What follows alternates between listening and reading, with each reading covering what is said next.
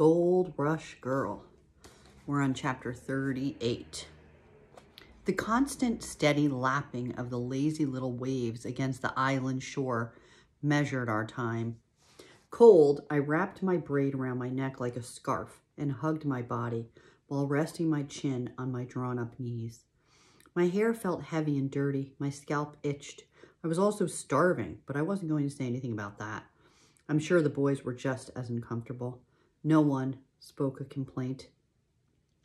Sitting there, once again, I could almost hear Father saying to me, "Try and act a little ladylike." What would Mother think if she could see me? I even thought about Aunt Lavinia. What would she say if she knew what I was up and about? She would have an eruption. The thought of it made me smile.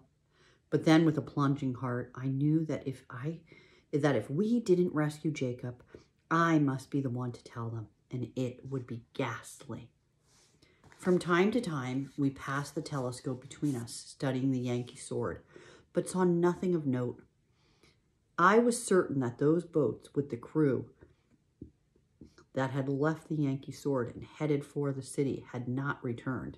There could, however, be no doubt at some point they would return. I suspect I briefly, once or twice, nodded into sleep. I jerked awake. The lights on the Yankee sword looked to be brighter. I asked myself, was it because my eyes were fixed upon them so steadily? Or was it the fog beginning to thin? I decided the fog was thinning. We must move. I grew excited, even as I felt hollow in my stomach. When the fog fully went, so too would the Yankee sword. Once again, that old urgency, a need to do something, came. Trying to keep my voice steady, I said, "What time do you think it is?" 2, 3, Sam answered. I stood up and looked around toward the gate. The fog seemed to have melted away. "The fog is gone," I announced. The boys stood up and looked for themselves. After a moment, Sam said, "Means as soon as there's some daylight, that crew will be back." Which also means, I added, the Yankee sword will go. "Likely," said Thad. Sam said, "As I see it, even if they were worried about us, they wouldn't think we'd go out there now. Not now. They might even believe we're still locked up on that rotten ship." I waited a few moments and then I said, "Then we should get on her now." "Fine with me," said Sam. "Yeah," said Thad. That was all it took to reach that monumentous agreement. Even so, we continued to stand there gazing at the Yankee sword. It was as if we needed to measure not just the distance from where we were to the ship, but our own courage as well. It was me at last who said, "Let's go." Thad said, "Odds look good," to which Sam added, "I'm ready." We lit my lantern, but kept the flame small. Moving with care, we climbed down over the island rocks to the water's edge, taking one another's hands when necessary. It was a fact. We three had come to work so well together that there was no need to talk. It took all of us to get the rowboat off the rocks and back into the water. We held the line to keep the bobbing rowboat from floating away. Thad, who had the longest legs, waded out and clambered on. Once set, he pulled the line to get her closer to shore. With a jump from a shoreline rock, Sam boarded her. I was left holding the line. Once he got on, I also leaped aboard, Sam steadying me as I landed. Thad rowed us to where the Sadie Rose was anchored. When he got on, I tied the rowboat to the stern. And here they are on it.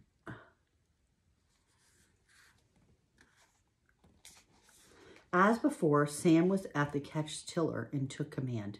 Under his orders, Thad and I hauled up the mainsail, then the mizzen. Though the wind was light, our sails fluttered and filled. The tiller shifted, the boom swung around, and Sam pointed us right in the direction of the Yankee sword's lights. We were on our way. In the pre-dawn, the darkest time of the day, the bay seemed immense and our little vessel small. Waters were calm, broken here and there by flashing flicks of foam. The air was moist, but the fog continued to wane. Like awakening eyes, multiple stars began to appear above. The moon, still woolly, began to brighten and gain an edge, even as feathery clouds streaked across its face. We were about 2 miles from the city, but I could see more lights. Most important of all, we were drawing even nearer to the Yankee Sword. As we sailed along, I thought, Miss Torrey, do you understand that you are about to steal upon a ship in the middle of the night? You are like a pirate. I recalled what Senor Rosales had warned, that what we were going to do was peligroso, dangerous. Sí, muy peligroso. Would it be wrong to make a confession? At that moment, yes, I was scared, but I was also truly thrilled to be part of this adventure. Sam had us tacking back and forth across a light, moist wind, with Thad and me periodically ducking the swinging boom. No one spoke. The only sounds were a slight ruffling of sails and the slap of our bow as the Sadie Rose spanked through the water. Slip, slap, slap. The spray of water kept me alert. Not that I ever took my eyes from the safety lights on the Yankee Sword. At first they appeared far away, but as the Sadie Rose drew even nearer, they became bigger, stronger, and brighter. I began to see the outline of the ship, a long, low black shadow against the deeper dark, an island of darksomeness. From time to time, Thad turned and looked toward the city. I looked too. There were only a few lights, nothing moving. What are you looking at? I asked. Want to make sure the crew isn't returning. You think they will? Absolutely, called Sam from the helm, by first light. But he didn't look toward the city the way Thad and I did. Perhaps he didn't wish to. I decided he was nervous the way I was, but I chose not to ask. I gazed up. The moon kept growing bigger, clearer, even as it lowered into the western sky. I could see the Yankee Sword with increasing clarity, her masts, her spars, her furled sails. Her safety lights never moved. I saw no sign of life on her. I kept wondering how many of the crew had remained on board for the watch. It abruptly occurred to me, if I saw them with any such clarity, they could just as well see us. Wasn't that what keeping a watch meant? We drew closer. Sam sailed the ketch around the Yankee Sword's bow, dodging her anchor line, which was holding the big ship fast. Simultaneously, I reminded myself that we had made no plans for how to board her. Only then did I have yet another thought. What if Jacob is not on her? I whispered, what do we do now? Thad, his low voice, said, get aboard. All of us? Sam said, someone needs to take care of the catch. If anyone on the Yankee Sword steals her, we'll be dead in the water, and I mean dead. I have to go on, I said. Thad said, I'll stay. Sam knows ships better than me. Can you handle the catch? Asked Sam. I've been watching you, said Thad. Huh, muttered Sam. Though I was tense and excited, the boys seemed quite casual. I doubted they felt the same way. They must have been masking their worriment. Sam edged the catch until we were close to the Yankee Sword. Next moment, we jolted softly against her hull. Not the city side, I noticed, but the bay side. Smart. So, if the crew returned, we would less likely to be seen by them, since they would be coming from the city. All this to say, we had arrived. I don't think my senses had ever been so alert. Now, we needed to board her. Chapter 39. Thad stood up in the bow of the ketch, low-lit lantern in hand, in search of lines hanging from the Yankee Sword. He found them easily enough, most likely the ones that had been used to let the crew's boats down when they had gone to the city. He grabbed 2 ropes, pulling them hard to make sure they held. When they did, he passed one to Sam, who tied it to a cleat on the bow of the Sadie Rose. The other line went to our stern, and that kept us stable. I worked to drop our sails. We now held fast to the Yankee Sword. Speaking softly, Sam said, "No talking unless we have to. Remember, they'll have someone on board, maybe more than someone. What about light? I asked. Her safety lights will have to do. I'll keep my lantern, said Thad. That way, you'll know where to come back to. If we come back, Sam muttered. You will, said Thad. Then he added, Tori, give me your flint in case my lamp goes out. Briefly, we stood there in our ketch, the Sadie Rose. She rocked, but far less than my beating heart was rocking. In the faint yellow light of Thad's little lantern, we looked at one another as if only then were we fully aware of what we were daring to do. I think only then did I allow myself to acknowledge we were actually going to board her. It was Thad who put out a hand. I put a hand on his, and Sam put his hand atop mine. And without any words, it was understood. Bright hearts and faint light. Oh, how much then did I truly love my two friends. God keep us, Sam whispered. Amen, said Thad. To which I actually said, our will is our destiny. Just to say it sent a cold quiver through me. I'll go first, said Sam. I'll be quicker. He reached as high as he could on one of the free lines. Using both hands, he hoisted himself up on the ropes from the deck of the Sadie Rose. Then he began to walk and pull himself aloft. Thad and I, in the ketch of the Sadie Rose, watched him, his shadow go before him. When he reached the topgallant rail, he swung over, and then he vanished from sight. It seemed forever before I saw, if dimly, Sam's head pop up. He didn't call or speak, but he made a waving motion. I understood. Things so far were safe. It was my turn to climb. Thad touched me on my back, leaned forward, and whispered into my ear, good luck.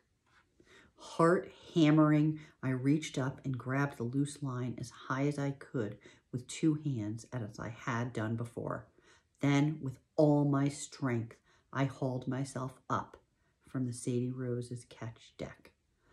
As soon as my feet had nothing beneath them, I swung them flat against the Yankee Sword's hull and began to pull and walk up.